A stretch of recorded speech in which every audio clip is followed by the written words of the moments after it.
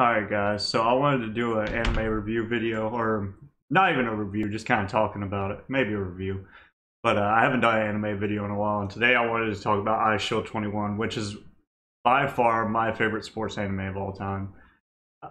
I think it's the best. I know a lot of people wouldn't agree with me, but it is by far my favorite sports anime. And it's about a kid named Kawasuna?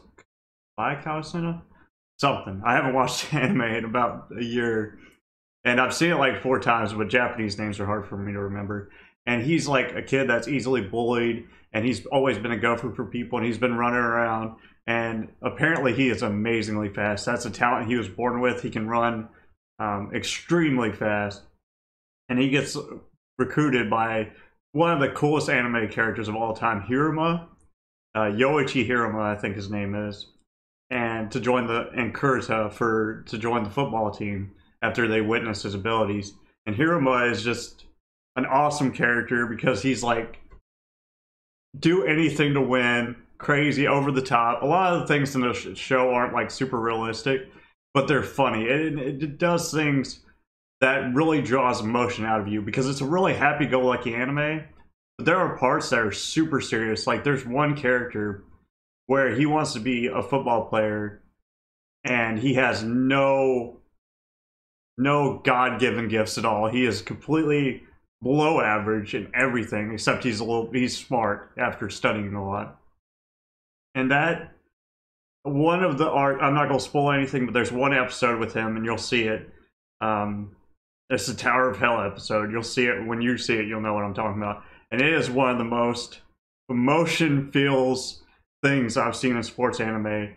And it, like, oh my god, there's ninjas everywhere cutting onions. I didn't cry, but it's hard not to. It always gets me every time I watch this anime.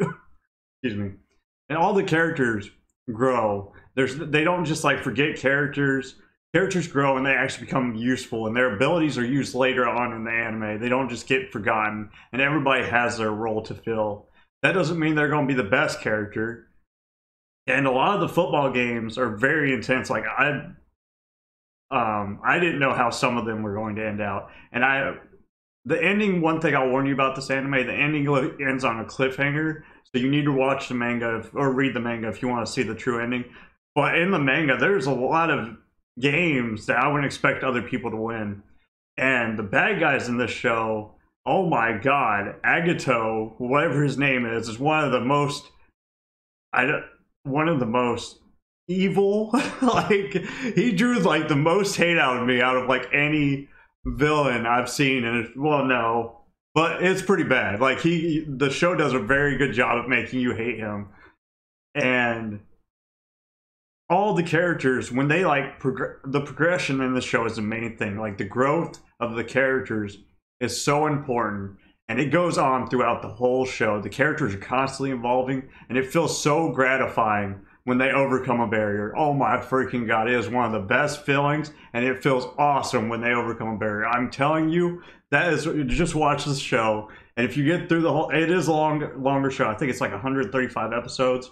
I've watched it about 4 times. If you really like sports animes, I would recommend just watching it once if you would like. It is so good. The growth of the characters, the training that they go through, it is going to it amps me up when I'm watching this show. I'm like, oh, I need to start working out. I want to be like these guys. I want to get strong, even though it's completely unrealistic. And the characters, all the characters have moments where they shine. Like there was one character at the start. He's Four Eyes quarterback for guy with glasses with quarterback for the Ojo White Knights, which is like one of the big teams. And there's a character named Sakuraba who I really disliked at the start, but him, like, there's an arc about those two, and it really makes you start to care about these characters. Like Four Eyes did nothing before that arc, really. And you figure out his relationship with Sakuraba, and it's just like, okay, Four Eyes is cool. He's a very cool character. And there's teams, and the abilities of the football teams are obviously like exaggerated out the wazoo, but it's interesting. It's like very interesting to see their abilities, and some of them are semi-realistic. Like they're exaggerated to make it more interesting to watch. And sometimes you'll see Senna running for like the main character running for like ever. And I'm like, if he's running this fast, he's already got the touchdown. But he's only ran for like 10 yards in the actual show. So it exaggerates it, but it pulls it back in and makes it a little bit more realistic. That's something you'll notice if you watch the show. You'll be like, oh my God, he's been running for, he would already be gone. Like that is a first down. But no, he only made it like 3 or 4 yards. They just hyped it up. It's a very good show. I'm telling you, if you want to feel some emotions and you really like sports animes, this is one of my favorites of all time. It's lighthearted, but all the characters are super interesting. And the relationships between them matter. It's a team sport, and they definitely make you feel that. When other characters in the show get stronger, you can notice the whole team gets stronger. It is not like Senna can do everything on his own. They make it a point that Senna cannot do everything on his own. He can do really good on his own, but he can't beat the bigger teams on his own. And I really wish they would have went farther into the manga, because there's some matchups in there where I was just like, who are these people? Why are they beating the main guys? I was just like, what happened here? And oh my God, it's so good. And then there's an arc. Well, I'm not going to spoil anything. But watch the show, and then if you like it, read the manga. It's really, really good. I know it's longer. If you're not into long animes, you might not want to give it a chance. But oh my God, it's such a good filling show, and it can draw out some emotions from you. It will make you angry because some of the characters do things that you're just like, don't talk to my favorite character that way. Or not even your favorite character, but a character that you care about. Because it will get you where you start to care about certain characters. And oh, it's just so good. Watching them overcome everything and the team get put together. It's a little, I wouldn't even say it starts slow. If you're rewatching it, it starts kind of slow because you know what happens at the start. But once once you start getting to the end again, you're just like, oh yes, let's go.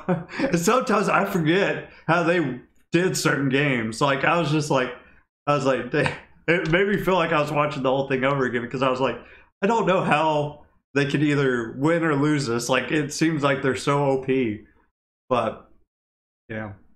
But that was my anime video. I was feeling doing Eyeshield 21. I was watching this new basketball anime. It was called Ahiro no Sora.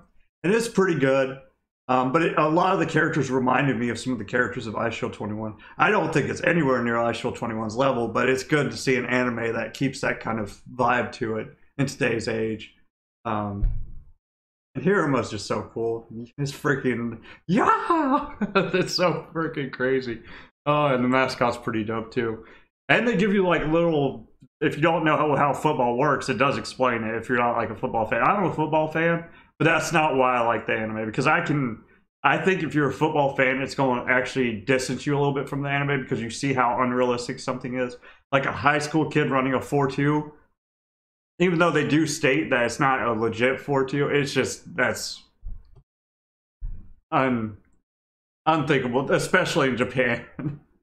No, it's Japan's just not known for its football abilities, so like some of the abilities in there are like exaggerated to the extreme, but it's really good. And they actually have an American team in there too, which is cool. It actually is like, there are world teams. Like there's a team for Russia, and there's like a World Cup, and it's so cool. And there's like a tournament arc. I love tournament arcs. That's one of my favorite things in animes. I also wanted to talk about King and Ashura at some point, but not right now, because I'm still waiting for that show to end. I'm so amped for season 3. I am ready for season 3 of King and Ashura, because I actually enjoy that more than Baki. My cousin told me about it, and I forgot about it, and I watched it, and I was like, oh, did you hear it? He's like, yeah, I told you. I was like, oh, you probably did. I forgot. But it's really good.